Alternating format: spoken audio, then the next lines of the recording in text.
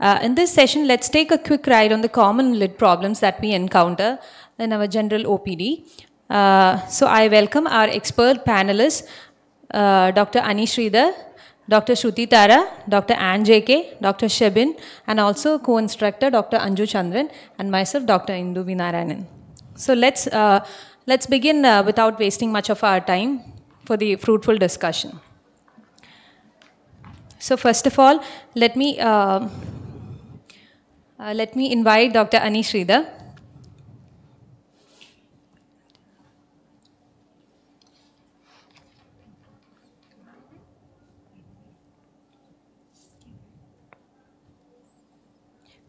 So, ma'am, Dr. Ani Sridhar, she has done her MS from Thrissur Medical College, MS from Calicut Medical College. She joined in LF 1996 and worked in various capacities.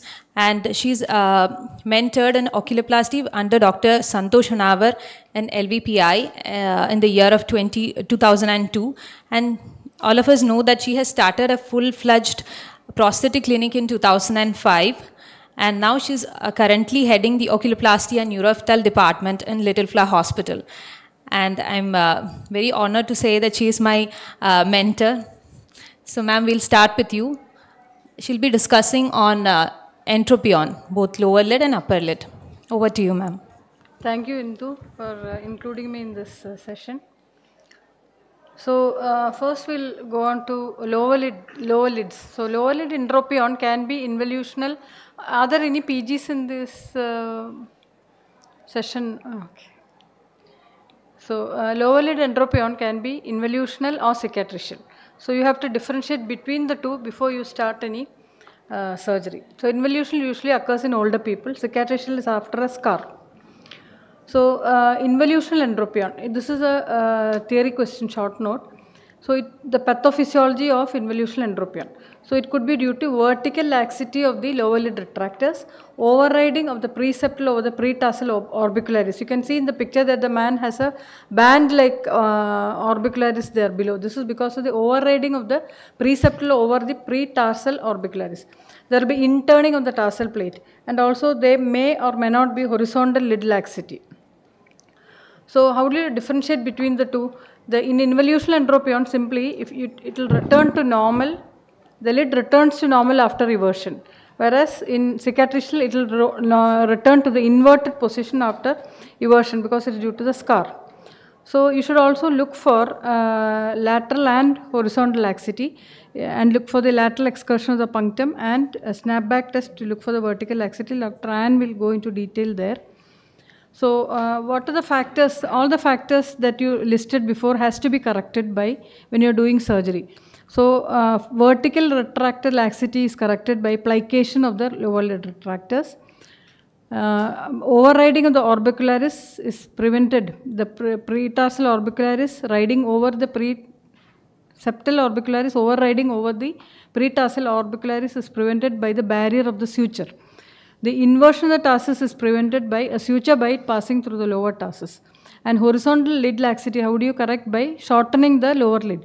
That is either by a lateral tarsal sling, where you shorten the lid at the lateral canthus, or by a pentagon excision. Full thickness pentagon excision, you can shorten the lid and thereby tighten it. So, this is a Jones plication. Always ensure that there is, if there is a vertical laxity, horizontal laxity before you start surgery, and the skin and the orbicularis are separated. You can check if it is a vertical retractor by just pulling on it, the lid will come down. I am sitting in the head end of the patient, and you can see that the lower lid is at the upper part of the diagram. Now, the vertical retractors are plicated after passing the initial bite through the orbicularis. The suture uses 6-0 Vicryl. The first suture is placed, and then the medial one. And you may have to fish out the vertical retractors from the depths of the incision for plication. You can take out the needle and pass it again. And the last bite is passed through the lower edge of the tarsal plate. You get a gritty feel as you pass the needle through the tarsal plate. And at the end of surgery, the lid should be a little everted. But if it is very much everted, it means that there is a lateral horizontal laxity. So you have to correct it here. I am doing a lateral tarsal sling. This will be done, dealt with later. So this is a post-op appearance. So when there is acute spastic entropion as after surgery or the severe dry eye or something, you can put a plaster. This helps temporarily, but you may have to do a lower lid everting sutures. Here, from the fornix inside, from the fornix through the conjunctiva, the sutures are first passed, double-armed sutures, then taken out near the lid margin, near the lash line, superiorly. And as you tighten these sutures, the lid will evert. So you need not take out these sutures, but these are also a temporary measure. So coming to cicatricial entropion of the lower lid, if there is mild lid retraction and there is no lag of ophthalmos, it is a mild cicatrization. So you can just do lower lid retractor incision, that is lower lid retractor recession, just incise the lower lid, full thickness till you see the conjunctiva. If there is severe lid retraction, you have to incise that and also put a mucous membrane graft. So here I am doing a full thickness lower lid through the conjunctiva, incising with the cautery, and then till you see the orbicularis. And then in that space you put in a mucous membrane graft taken from the lower lip. So here I am using a fibrin glue and that's just sticking it on there. You can also put 1 or 2 sutures, just to be careful. What is epiblepharon? Where a roll of skin pushes a lid in. So this may also recover after when the child grows. And here also Holt's procedure is used wherein this is a modification of Jones procedure only, wherein you excise a bit of the skin and the orbicularis and then pass a suture from the skin orbicularis, taking a bite through the tarsal plate to fix the tarsus. This is a post-op appearance. So coming to upper lid entropion, where there is upper lid entropion is never involutional. So it's never involution, it's always cicatricial. Here there is shortening of the posterior lamella, which is the tarsals, tarsus conjunctiva and the upper lid retractors. So the treatment depends on the thickness of the tarsal plate. If it's a thick tarsus, this is said in Collins, but if there's a thick tarsus, as in trachoma or recurrent chalazion, you can do a wedge resection or a tarsal fracture rotation. And if it's a thin tarsus, where is the tarsus thinned, as in Steven Johnson or Alkali Burns, you can do an anterior lamellar repositioning. But all these procedures have a high recurrence rate. So now what we do is a tarsal fracture rotation mostly. This is anterior lamellar resection, which was done some years earlier. Here the lid is separated into anterior and posterior lamella. The anterior lamella contains the lashes, misdirected lashes, the skin orbicularis. The posterior lamella, as you know, contains the tarsal plate, conjunctiva, molars and levator. So the lid is incised at the gray line into 2 layers. First you have to put an incision at the lid crease. So this lid margin, gray line incision is then connected to the lid crease incision. It's a little tricky because the skin can cut through, as you can see here at one point. And you have to be very careful. Your assistant also has to be careful. Split the lid into 2 and then reposit the anterior lamella higher up. It should be at least 3 or 4 millimeters higher up, because it can come down again, and pass partial thickness vicral sutures. These sutures can be locked and you need not take it out again. This can be kept there to produce a scar. These sutures are locked. Go from one edge of the lid to the other. You should go nearly full length to the lid. All these procedures recur, that is a problem. So this can be combined with the upper lid retractor, that is the conjunctiva, molars and the levator incision also, to release the scar inside. The skin is then sutured. So this is a appearance. You need not cover the tarsal plate with mucous membrane, amniotic membrane thing. It will heal within 1 week. This is even before the removal of the sutures, you can see. You need not go to that much trouble. So tarsal wedge resection, this also we do not do nowadays. Here the tarsal plate is excised as a triangle, the base facing anteriorly. And you can do it with a cautery if you have a fine RF cautery. And when the triangle, the base of the triangle edges are sutured, it is said that the tarsal plate everts. But this too recurs, and you should combine it. In the diagram you can see that they have cut the levator there. See, this is a levator recession, which is, if you don't do this, it will recur very fast. Even if you do this, it will recur. So now we do tarsal fracture rotation. Here we cut, time is over. Here we fully incise the tarsus 4 mm from the lid margin till you see the orbicularis from one edge to the other. Sorry.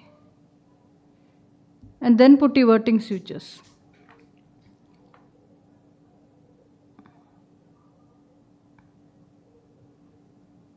So you have to go full length of the lid. And the needle is, double arm sutures are first used, and then extra needle is then, we do the extra needle. So these are again taken out near the lashed line as you do in lower lid. And as you tighten it, it everts.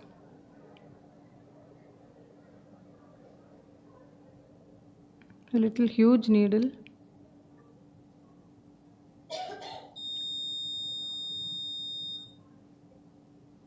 Okay. As you tighten it, it will evert. This lasts a little more than the other features. And for localized ectropion, you can do a pentagon excision. Thank you. Thank you, Annie Madam, for that beautiful talk. We shall have the discussion at the end of the session. So I request the audience to please note down your doubts so that we can have a good discussion later. I would like to invite the next speaker, Dr. Shruti Tara, who is a consultant oculoplastic surgeon at Shankara Eye Hospital, Coimbatore. She did her comprehensive fellowship at Shankara Eye Hospital and did her oculoplasty training at Singapore NUHS and LB Prasad. She will talk to you on management of lag of thalamus. Over to you. Thank you, Dr. Indu, for having included me in your course. Thanks, Anju, for that intro. In the next couple of minutes, we'll just go through lag of thalamus and its management. So as we all know, it's the incomplete or the defective closure of the eyelid. So I'll not go into too much of the causes of the lag of thalamus, but I will directly go into the management aspect. So these patients present with redness, irritation, foreign body sensation, exposure keratopathy, sometimes corneal ulcer of this kind, and also vision loss. So basically when we divide the management, we go into the surgical, non-surgical and the medical management. Non-surgical aspect, we all are very aware of what we have to do, like the taping of the lids, the lubricants and the moist chambers. Medical management, again, Bell's palsy, whether you have to give antivirals or steroid is a debate by itself. So I'll just briefly touch upon the chemical tarsorrhaphy. Now, tarsorrhaphy, we all know. I don't think I'll go into the details because most of it, we all are doing it on our routine practice. In the interest of time, I'll skip these two videos. But it is the temporary tarsorrhaphy. We are not creating any raw surface. We are just suturing the gray line to gray line. Whereas in permanent tarsorrhaphy, we are creating a raw surface at the gray line between the posterior lid margin and the cilia, the eyelashes. And so I'll just skip this video. Okay. So now with chemical tarsorrhaphy, we are using the botulinum toxin type A. So what we do here is we mix the botulinum toxin. It comes in a 50 unit vial. So we dilute it with 2 cc of normal saline. That gives 2.5 units in 0.1 cc. And that is injected into the levator. Okay. So what we do is like double evert with the DMARS retractor and inject it into the levator transconjunctivally. So you get the conjunctiva, you have the Muller's, and behind that is the levator. So go a little deep behind the Muller's muscle and you can inject it in 2 to 3 points of 2.5 units in 0.1 cc, and this is the kind of droop that you can expect. So tarsorrhaphy is not a bad procedure per se, but when indicated it is really good, but it is good to know the alternatives. And not all lagophthalmos needs tarsorrhaphy, and tarsorrhaphy is usually synonymous, they say lateral tarsorrhaphy. No, tarsorrhaphy can be positioned wherever you want appropriately as per your needs. Now like this patient, she has had her tarsorrhaphy done. It's a single procedure done, which is really insufficient. You can see they have done a tarsorrhaphy, lateral tarsorrhaphy, and you can see the amount of lagophthalmos she still has. She's got no bells. So a single procedure may be insufficient in certain patients. So what do we do for these kind of patients? And we can do a lateral tarsal strip. This is a very basic procedure most of the oculoplasty surgeons do. Here if you can see that there is a droop and all that. So I have done a brow lift, but I'm not going to go into that. So lateral tarsal strip is we inject. After injecting, you do a canthotomy, cantholysis, and after that that's a canthotomy, cantholysis, and you fashion a tarsal strip. That is what you do is you divide the anterior and the posterior lamella and create a strip of the tarsus. And the excess tarsus is excised, and this is with a double-armed suture. You anchor it to the periosteum. Now where you anchor to the periosteum is very important. You have to anchor it at the lateral tubercle. That is, you go 2 millimeters behind the rim end, and then you have to fix the tarsus. So if you see here, you can see how it goes in.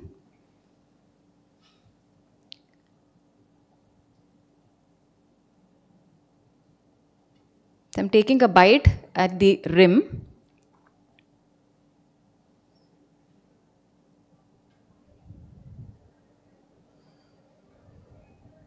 See, it's going into the orbital rim. So that inward traction is very important. Otherwise, there would be a lateral standoff and there will be tear collection at that point. So once you tighten that, excess skin is removed. And it's also important to form the lateral canthal sutures. So that gives an acute angle at the lateral canthus. So that again is important. So what is the other procedure is a medial canthoplasty. So what we do here is we make an incision at the junction between the skin and the conjunctiva, undermine it, and the orbicularis of the lower lid is hitched to the orbicularis of the upper lid. So the only drawback to that is this contour is lost here, but you can see that the patient's irritation and that foreign body and the congestion has completely come down. So lid load, I'm not a big fan of this. But lid load can be done. Where you place it is again important. I usually put it when I put it at the junction of the tarsal plate and the levator. But it acts against, it doesn't act, it's always against the gravity. So when the patient sits up, it works well, but when he lies down, it doesn't. So exposure, infection, all that are pretty common there. So mullerectomy. Now you can see this patient, the amount of lagophthalmos that he has. Mullerectomy is something that I like doing, and this is one of my favorite procedures. So what I do is like again, avert the lid with the DMARS, make an incision at the superior border of the tarsus, and the conjunctiva is undermined and it is incised and reflected towards the fornix. So once the conjunctiva is reflected to the fornix, and below that is the Muller's muscle. So this Muller's muscle is again separated from the levator. So behind the Muller's is the levator. So you excise the entire Muller's muscle. So that's the Muller's. So that's the conjunctiva, and then you can see that's the Muller's muscle. So you can separate the Muller's muscle. That is also reflected off the tarsus and the underlying levator and excised in toto. So that is removed and it is replaced with the glue. So this is the kind of droop that you will get. We overcorrect it on the table, but after a couple of weeks it goes up. I mean about a millimeter up. So what I intend to say is you overcorrect it. So now we have in that mullerectomy that I excise the entire Muller's. There's a small modification to that which retains the contour of the lid. That is, the central contour is maintained. Here what we do is, once the levator is, you see that's the Muller's, this is the conjunctiva. you make a pillar of Muller's muscle and you retain the central pillar. So the central pillar of Muller's is left behind. We remove on either side, just leaving behind the central pillar.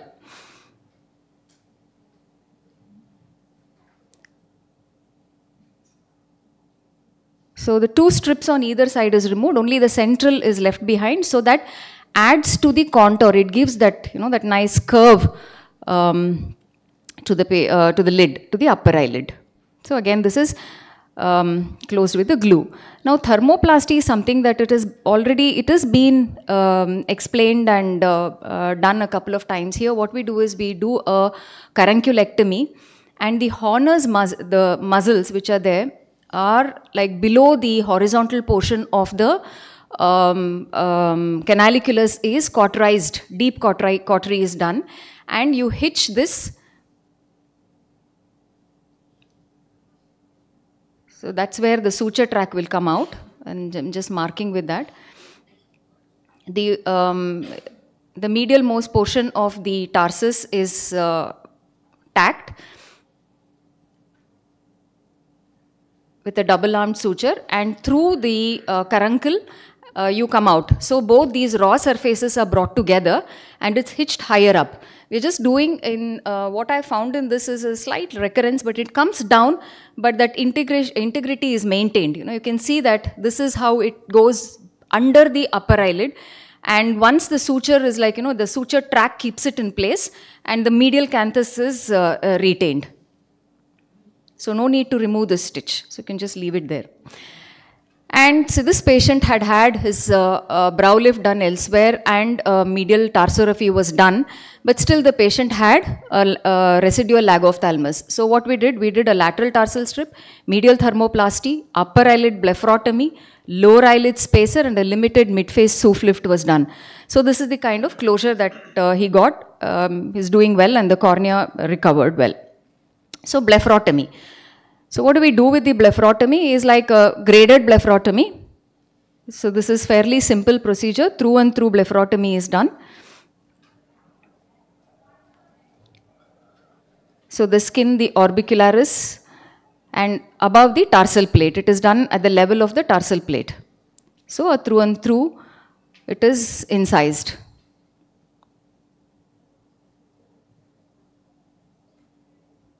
And the skin is closed. So you put a protective, I've put a conformer inside before incising, so you can put the protective coat. So it helps even in patients like this with a very bad thyroid eye disease and exposure keratopathy. And spacers. So you can either use sclera, HPMG, whatever, but in this I have used fillers. You can see that there is a retraction here, and a patient with Bell's palsy, recovered Bell's palsy with a few residual lesions were there. And so this is the amount of lift that you can get. In thyroid-related orbitopathy, again, both these patients had a fat and a 3-wall bony decompression and can bring down the lagophthalmus. So ptosis, when it is overcorrected, can have this. So here I have done the recession of the levator. Transposition flap in cicatricial, and 5-fluorouracil of 50 milligrams per ml in 0.2 to 0.4 ml is injected, and you can see the amount of correction that they can get. Z-plasty is another excellent procedure when in severe, badly traumatized lids. You can see the eyebrow is almost at the mid-forehead level, and multiple Z-plasty was done, and you can see how much it has reduced. And again, skin grafts is an excellent procedure when needed.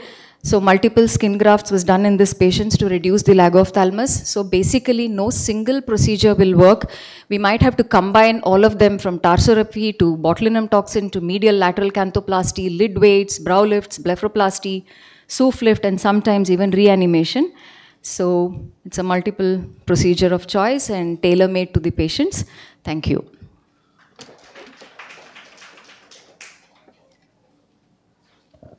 Thank you, ma'am, for that excellent presentation. It was, the topic has been fully covered in the very span of time. Now, I invite the next speaker, Dr. Ann J.K. She has been the consultant in oculoplasty and neurophthalmology services in Little Flower Hospital, Angamali for more than 12 years. Over to you, ma'am. She'll be talking on ectropion. Thank you, Dr. Indu and KSOS for having me here. So my topic is ectropion, and most of my few of my slides are overlapping with the previous speakers, so I will skip that. Ectropion, as all of us know, is the outward eversion of the lid margin, and like many other conditions, it is also classified as acquired and congenital. Congenital is not very rare, but acquired is more common, of which involutional or senile ectropion is the most common. Other types are cicatricial, paralytic, mechanical. Involutional ectropion, before that we have to know what is the support of the lower lid. So lower lid is supported by a tarso-ligamentous sling, which is consisting of medial canthal tendon, lateral canthal tendon, tarsal plate, and also capsular palpebral fascia and orbicularis. So the laxity of this tarso-ligamentous sling can give rise to horizontal lengthening of the lid, horizontal lid lengthening, and generalized loss of elastin can cause thinning of the tarsal plate, along with orbicularis atrophy can contribute to involutional ectropion. So evaluation, horizontal laxity, to measure horizontal laxity, you just have to pull the lid away from the globe, and the displacement, if it is more than 2 millimeter, that means there is horizontal laxity. For medial canthal tendon laxity, pull the lid laterally and note the displacement of the punctum. If it is more than 2 millimeter, up to 2 millimeter is normal. If it is more than 2 millimeter, it is mild, and moderate if it is up to the limbus, and if it is severe, it will reach up to the pupil. And look for the signs of facial nerve palsy also, like lag of thalamus, absent wrinkles over the forehead, deviation of angle of mouth. Also make a note of condition of the puncta, that is whether it is tenosed, everted, and also keratinization of lid margins is there, any misdirected lashes, and the condition of ocular surface.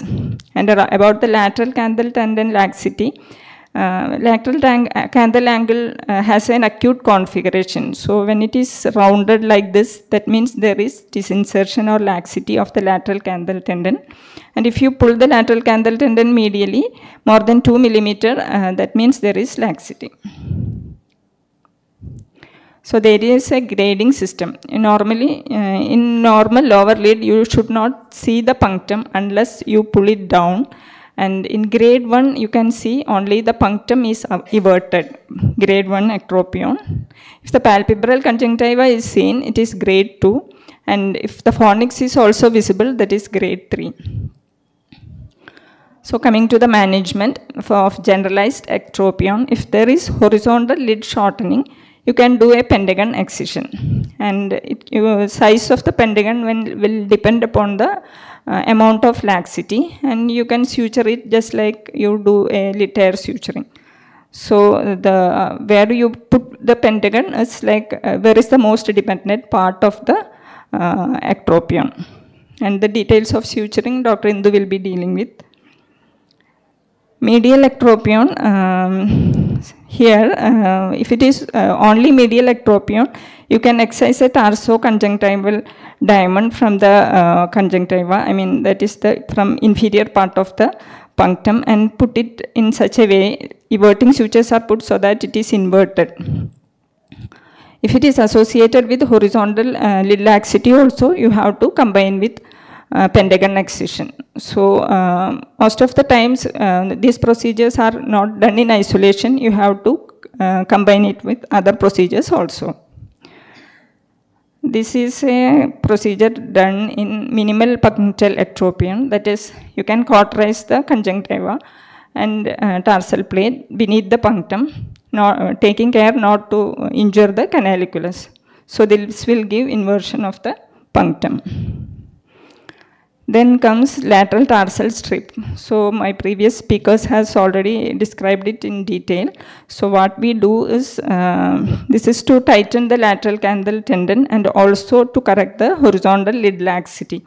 So a lateral canthotomy is done, inferior cantholysis is done, and a tarsal strip is fashioned, and it is attached to the periorbital, lateral orbital rim. And this is the video. I am not showing it since Dr. Shruti has given a detailed description. And the points to be noted is like it has to be at a higher level, and it should be at the from the inner aspect of the lid. And then only the tears will flow to the punctum, and it will not stand out like. And the tension you have to assess by, it should be under adequate tension, otherwise it will cause entropion or ectropion. So this procedure can be done both in entropion and ectropion. Then comes cicatricial ectropion. So cicatricial ectropion is seen in upper lid also in some congenital conditions like ichthyosis. So I am talking about acquired ectropion, mostly traumatic. This is due to shortening of the anterior lamella, that is skin and orbicularis. It can be either localized or generalized. In localized ectropion, this lady has got a trauma, and after healing, this led to a contracture of the skin and anterior lamella here. And this is a generalized ectropion caused by facial burns. Management, it can be either medical or surgical or combination of both. So you can do scar massage in the immediate post-op period. That is after the wound has healed. When the skin has healed after 2 weeks, suture removal, the scar massage will help by disruption of the fibrinocytes and also collagen disruption. So what you do is, if it is a vertical scar, you have to massage in the upward direction. And it can also be combined with intralesional injection of immunomodulators, steroids, triamcinolone 40 mg per ml concentration, you can do it. And multiple sessions you can give 2 to 3 weeks apart. Along with that, scar massage is also done. Or 5-fluorouracil is another immunomodulator. So this patient had a bad lid tear, and after that, this is the picture after 1 or 2 months. So he has got a scar and contracture there, and he has an ectropion here. So we did a scar release, and multiple injections were given along with the scar massage, and after 3 months, there is improvement in the quality of the scar. This lady I have shown previously, cicatricial ectropion, because she had sufficient horizontal lid laxity. We did a scar release and excision of the scar with pentagon excision. And after surgery, there is some dent here, but the scar is much better. And this we can manage with massage and medical management, intralesional injections. Surgical management includes plasty, flaps, etc. So this is a said plasty. So here the vertical scar is turned into a Z, so that flaps are taken, so that the vertical thing is, the flaps are reoriented in such a way that this vertical segment is lengthened, which improved his ectropion. If there is a considerable amount of contraction, we have to go for flaps or grafts. Either full thickness or partial thickness grafts has to be taken. So the problem is you have to find a matching skin. The eyelid skin is very peculiar in its thinness, and it has no subcutaneous fat. So the most matching lid skin would be upper eyelid skin. Other options are retroauricular skin, supraclavicular skin, and upper inner arm skin. So this girl came with a history of abscess here, and it ruptured, and finally she had ectropion here, and her complaint was watering.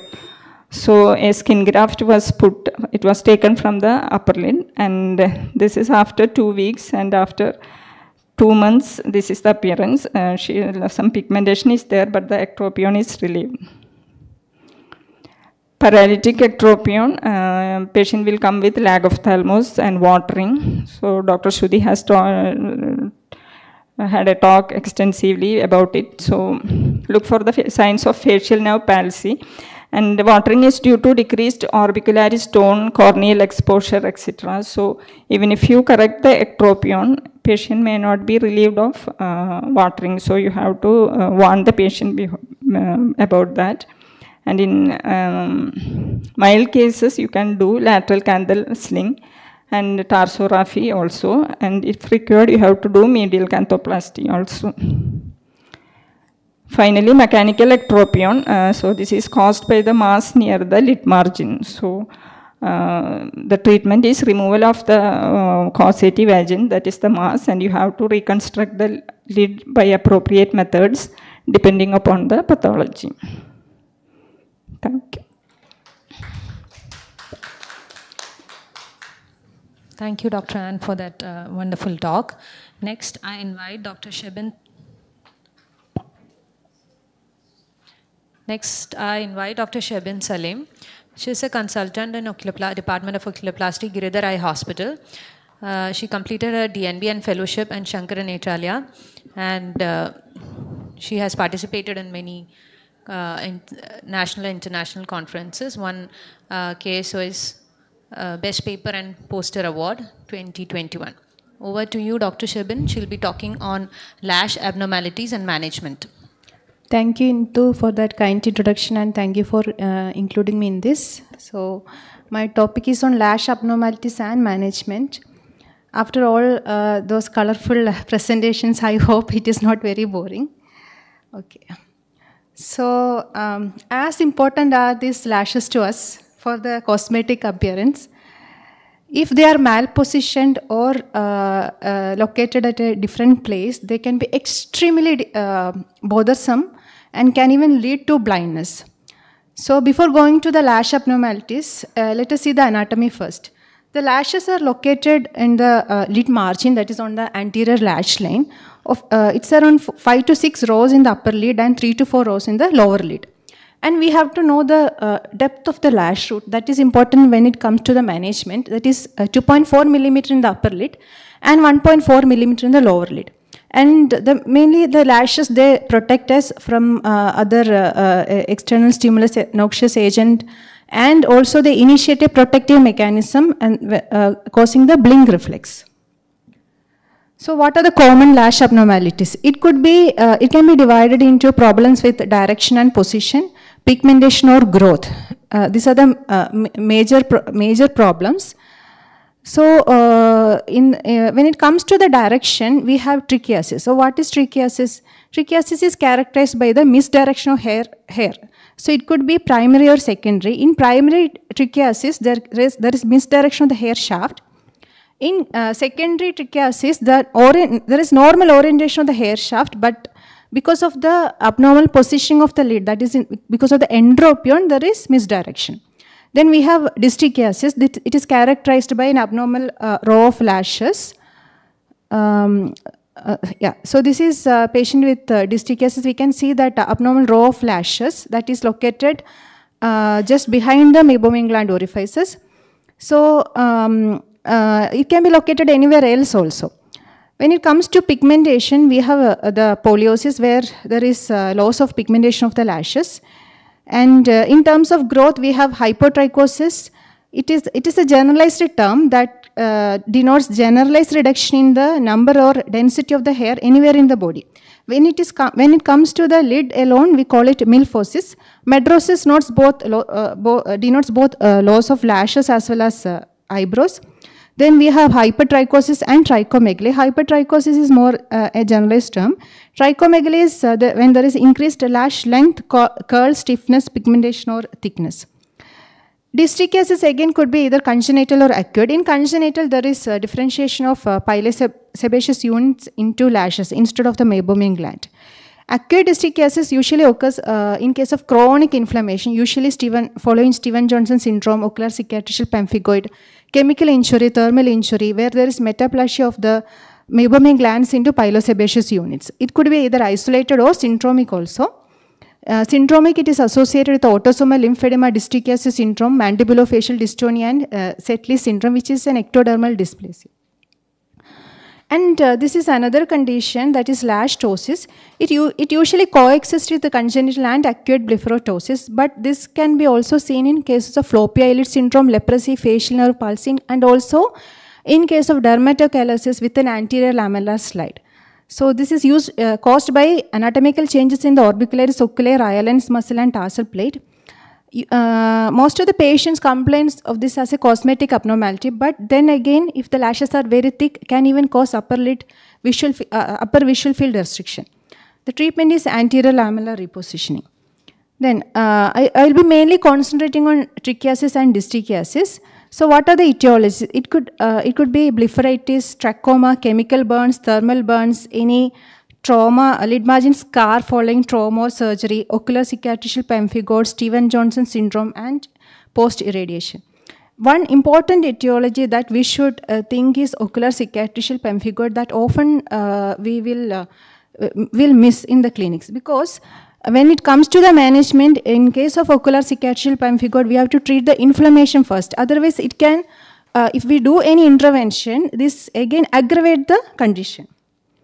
So, patient presents with a number of symptoms including foreign body sensation, watering, discharge, blepharospasm, conjunctival injection, pain, photophobia.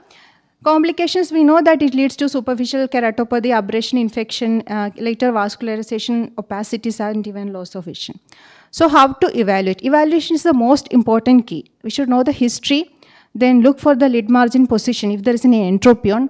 And when it comes to the abnormal lashes, how many numbers? Is it single or group? If it is involving the entire lid margin and location of the root. If there is any associated blepharitis, lid margin keratinization, cicatricial changes in the palpebral or fornical conjunctiva, if there is shortening of the fornices, if there is any symblepharon. So these, the last mentioned points, these will definitely change your management plan. So diagnosis is not a great challenge, but it is essential to detect the associated condition that may change the treatment strategy. The goals of treatment include preservation of vision, comfort, and an acceptable appearance of the lid. So basically the treatment depends on the etiology, the extent of the abnormality, the location of the lashes, associated entropion, lid margin keratinization, active inflammation, and also the needs of the individual patient. So if there is only trichiasis, we can consider lash removal or ablation procedures. When that is as in this patient. When there is trichiasis and entropion, we have to correct the lid position also by lid margin rotation techniques or an anterior lamellar recession. When there is associated posterior lamellar issues like shortening or scarring, or if there is lid margin keratinization, then the game plan totally changes. So then comes the mucous membrane grafting. So that is needed for lengthening the posterior lamella, as well as we have to recess the anterior lamella. So in these cases, an MMG can be combined with an anterior lamellar recession or a terminal tarsal rotation or tarsotomy that is already described in the previous classes. So here we can see that there is scarring or shortening of the posterior lamella. So again, this can be classified into removal procedures or repositioning procedures. We'll come to one by one. In manual epilation, this is simple and inexpensive. We use an epilation forceps. So what we have to remember is we have to hold near the root. Otherwise, the lashes will easily break, leaving a sharp step that will even cause more irritation. Then again, recurrence is the rule in 4 to 6 weeks. So comes the electrolysis. All this is done under local anesthesia. In electrolysis, the tip of the electrode is inserted into the follicle opening. If it is in the upper lid, around 2.4 millimeter depth. If it is in the lower lid, around 1.4 millimeter depth. Very small electrical current of 2.5 to 3 milliampere is applied until the bubbling is noted at the follicular orifice. Again, there is high chance of recurrence in electrolysis, and it causes a lot of collateral thermal injury to the surrounding structure. So usually this is not preferred nowadays. So radio frequency ablation is one of the preferred technique now if it is for a few lashes.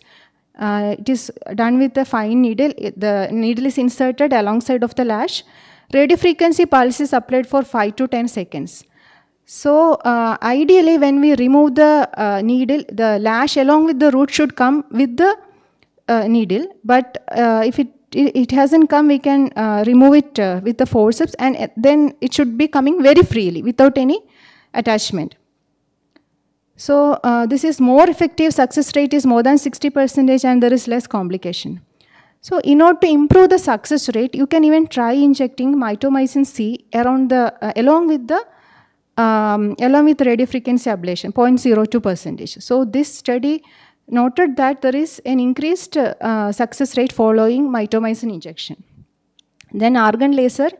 So argon laser, here the lashes are individually treated with argon laser.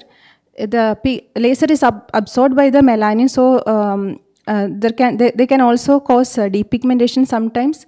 Here it converts energy to heat and burns nearby tissues. The laser setting is 1.5 watts. Again, this needs a lot of expertise. So cryotherapy can be used for a group of lashes. In case of congenital dystichiasis, the lid can be split and it can be applied alone to the dystichiatic lashes. So this is another technique where we can use this less microtryphin to take out individual lash roots. So, and if it is a focalized trichiasis, we can even use a pentagonal wedge resection, especially in patients following trauma and scars. So this I'm not going into detail, already described. So this is this technique is used when there is excessive scarring, especially in case of SJS, cicatricial pemphigoid and all. So what we have to do here is we have to entirely remove the scarred conjunctiva and also recess the anterior lamella, then put the mucous membrane graft here. Okay. So epiblepharon already described. So this is a case of eyebrow strip composite eyebrow graft. This is for especially in cases of surgical reconstruction where we leave the patient without any lashes. So here care should be taken to exactly adjust the orientation of the lash direction. So here we can see the patient with elongated lashes. Of course, we have to trim it. Then one last important point, when we are giving all these prostaglandin analogs that are available over the counter nowadays, we have to think of prostaglandin associated periorbitopathy. So these products are there available for hypotrichosis and to increase the pigmentation thickening of the lashes. So this is one side effect that we have to think. So to take home message is appropriate treatment is selected for the specific problem at hand. Thank you. Thank you, Shebin, for teaching us how to tackle trichiasis. Next, it gives me pleasure to invite the last speaker, our chief instructor, Dr. Indu, for her talk.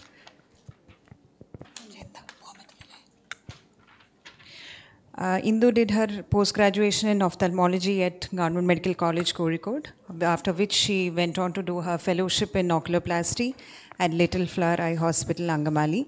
Currently, she is consultant in orbit and oculoplasty at Comtrust Eye Hospital. She'll be talking today on how to tackle lid tears perfectly. Thank you, Dr. Anju, for that introduction. So towards the last session of our IC, we'll be dealing with the lid tears. So how do we tackle in its perfection? So how to repair a lid tear? What are the aims of a repair, or a lid tear repair? What we need to do is, we need to restore the functional aspects. So once after the repair, there should be nil watering for the patient, nil ptosis for the patient, nil lag of thalamus, and of course the best possible cosmetic outcome. So how do we achieve this? So the answer is always, I feel, it's a meticulous primary lid repair. So when a case of lid tear comes, what all things do we need to analyze? So these are the points that we should be thinking, we should be taking into account when a lid tear comes. Whether it's a partial thickness or a full thickness lid tear, whether it's a margin involving or not. If it's a margin involving, you need to be a bit more careful and expertise is required. And always remember, when it's a case of lid tear which is medial to the puncta, always never forget to do a probing and explore if there is a canalicular involvement. And also explore if there is any levator involvement if the injury is like above the tarsal plate. Another point that we need to assess is the tissue loss. So oftenly, there may not be much of tissue loss in many of the cases. It is always a pseudo appearance which gives a tissue loss like appearance. Okay, so it could be due to the recoil of the tissues, or it could be due to the edema, or maybe perhaps it could be due to, it's always like solving a jigsaw puzzle. So if it is not properly aligned also, it can result in a lacuna. So when you have placed this almost well, there might not be any real tissue loss. So coming to our main topic of interest, which is a lid margin repair. The basic principle of a margin repair is that these are the two very important points. The sutures need to be equidistant as well as of equal depth. So this is how it goes. Basically, we are placing a vertical mattress suture, and this is how it goes. So it is also called as 3-3-1-1 rule, or otherwise called as far near rule. So we enter through the we enter at a point of 3 meibomian gland orifice, and then horizontally take it at equal depth, come out at point of 3, and then again at a point of 1 you enter again, horizontally move, and then come out at the point of 1. So here, this is a video showing a full thickness lid tear which is involving the margin in the upper lid. Anesthesia is given, and here what I am doing is, because the tarsus is not much exposed, I am cutting a bit of the orbicularis, and I am taking the partial tarsal sutures at first. It is almost ideal to do the lid margin suture at first rather than the tarsus. So here, it has always, remember, it has always to be a partial thickness one, otherwise it will rub on the cornea. Now on the margin you can see that I'm taking the suture, I'm showing the gray line at first, and sutures are to be placed at the gray line. So here at the point of 3,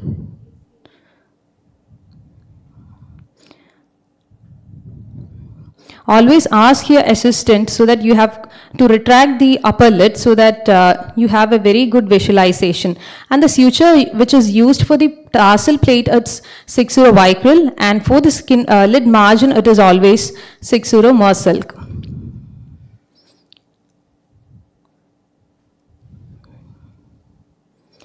So once you're suturing it and tightening it, always see that you're doing in a horizontal way, as you see in the video, horizontal way, so that you minimize the rub on the cornea.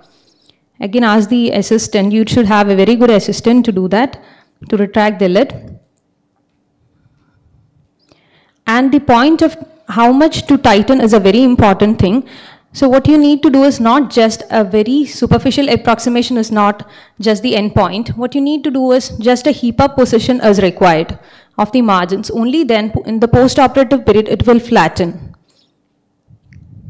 So now the suture, simple sutures are taken on the posterior lamella.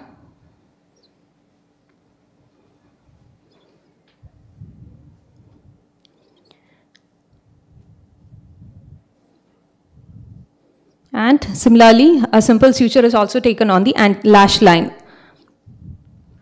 And finally, in the lash line suture, you can, in order to reduce the rubbing of the suture on the cornea, you can even bury the sutures, the lower two sutures, onto that.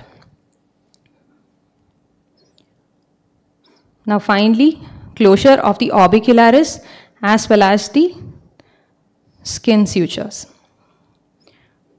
So this is how the patient looked in the post-op period. He is doing fine. Now if it is not well dealt, it can result in complications. Here you can see the lid margin notching, and also this is a very bad cicatrix which is causing the cicatricial ectropion, and even it can result in lag of thalamus. So now moving to the next one, that is the canalicular tear repair. The most common cases that would come to our casualties and with this canalicular tear, it is often in case of infants, it's the blouse hook injuries, but we see more cases among the siblings which is due to cradle hook, and this is the most, this is the real culprit. So here is a video of the canalicular repair. here you can see the floor of the canaliculus.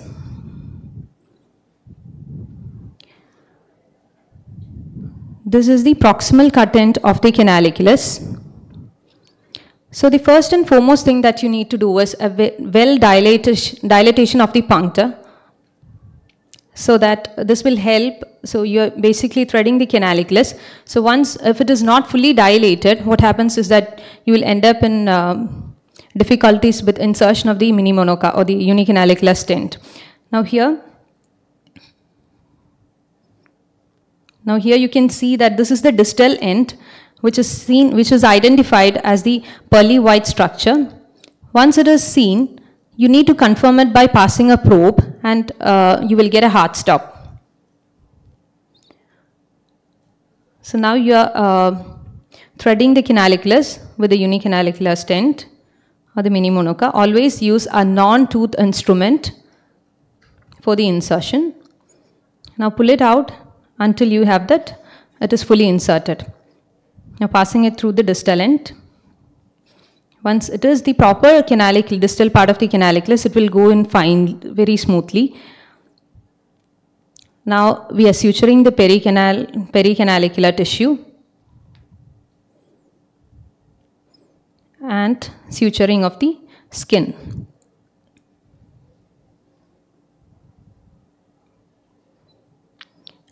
So the next step, but the most important step, is to suture the conjunctiva.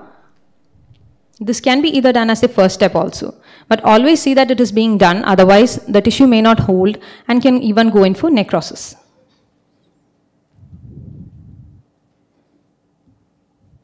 So this was the postoperative picture of the patient. You can see the canaliculus threaded with the mini monoca, and patient has nil watering. These are some of the cases of upper lid and the lower lid canalicular tear. And beware if the canaliculus is not, if the distal end of the canaliculus, it's not properly identified, and if it is not into the distal end, this can happen. The mini monoca, the distal end has come out through the skin here. So finally what we have to do is just take it out, remove the stent off. And this is the last slide. There are some certain conditions where you need not even suture, like in a very superficial wound, wherein especially if it's a kid, not able to, or we need to take in for a GA, you can avoid it by using a steri strips, which are placed vertically 90 degree to the sutures. So with that, I would like to acknowledge my alma mater, Little Flower Hospital. Some of the photos I have taken when I was doing my fellowship, and Dr. Anju Chandran for the video. Thank you. Thank you, Indu, for that lucid presentation. I believe this is one of the most basic skills, not just an oculoplastic surgeon, but an ophthalmologist should possess. So with that, we come to the end of the talks. If the audience would like to ask any questions to the speakers.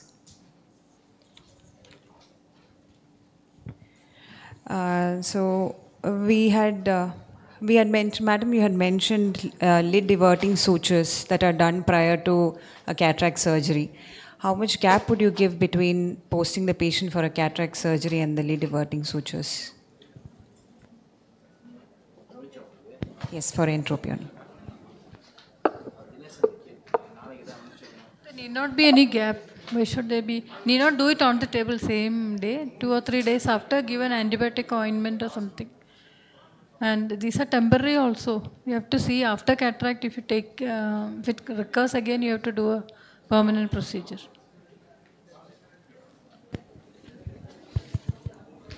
I would like to ask Dr. Shruti, what is your experience with the upper lid entropion and like the recurrence, and what is the surgery of choice?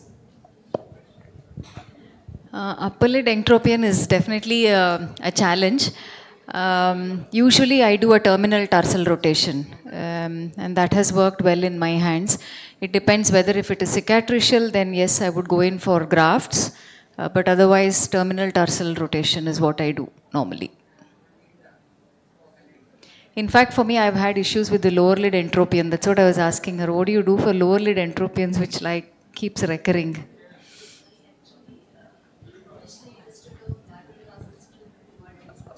I totally changed. Wedge resection with the retractor reinsertion. It will. Yeah, Ma'am, you have told that the graft, which is the most common site that you prefer for a graft?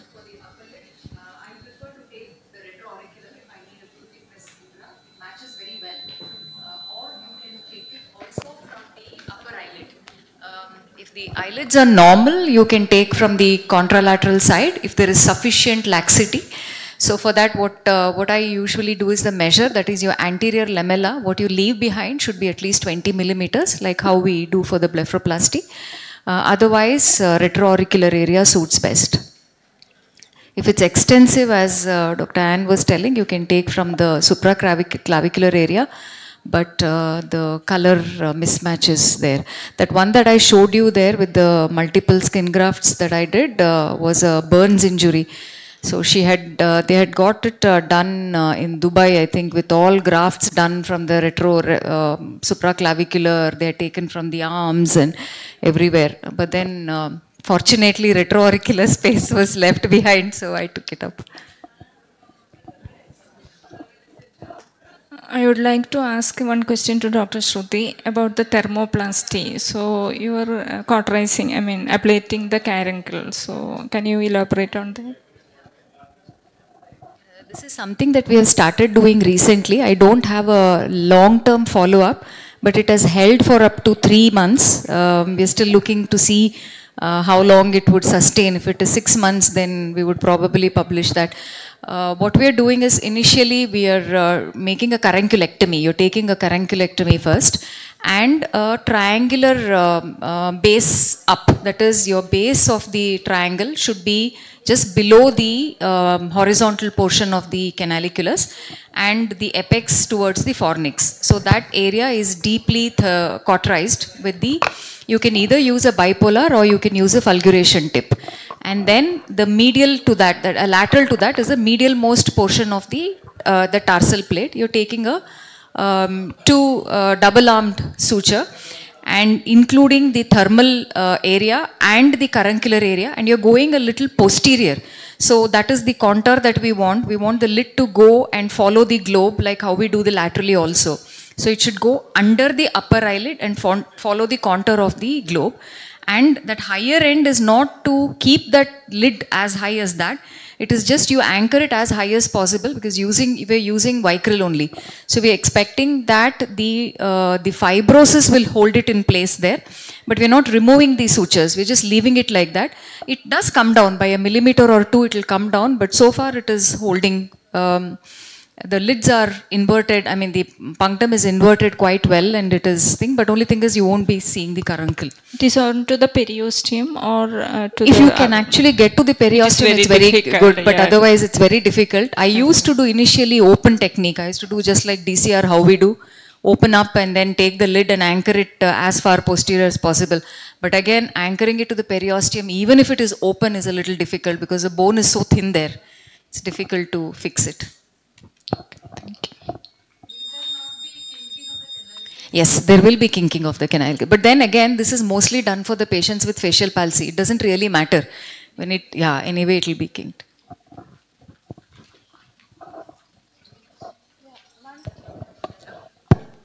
One question to Indu. Any tips for the very distal canalicular injuries, which is very close to the medial canalus? So, any tips in very distal canalicular injuries where it is really difficult to find the other end? Yeah, there are situations. Medial canalicular. Yeah. Very medial canalicular injuries, it is very difficult almost always. But what in every canalicular tear, I guess the main thing is that you need to retract the tissues very medially, so that in order to visualize the medial sector like that. And you can also use the dye inject from the upper canaliculus if it is intact, and to see like fluorescent dye, so that you can visualize the cut end of the canaliculus. Anything else? Another thing would be to take up the patient as soon as possible so that inflammation does not set in and it's easier to dissect through the tissues without much bleeding. Next thing what you can do is you can also pull up with saline or whatever dye is available and inject air through the upper canalicularis so that you can see the bubbles coming up through that. Most often if you pass the probe and align it along the anatomical route, you are most likely to find it unless it's a very bad tear. The other panelists, if any, to add. Once you infiltrate the local in that area, it just swells up and it's a little difficult to get. Another tip is like, which I found always useful, is when you actually retract, usually it will be retrocurricular. So when you push the caruncle and see, among the red area, you can see a pale round disc. So that's your punctum which is spouting. So you should just look for that pale area there. For the benefit of the postgraduates here, that sign is called a calamari sign. With that, we come to the end of the session. I request all the panelists to please pose for a group photo. Dr. Marian, please join us too. And I call upon Dr. Ani Madam to hand away a token for our invited speaker, Dr. Shruti Tara.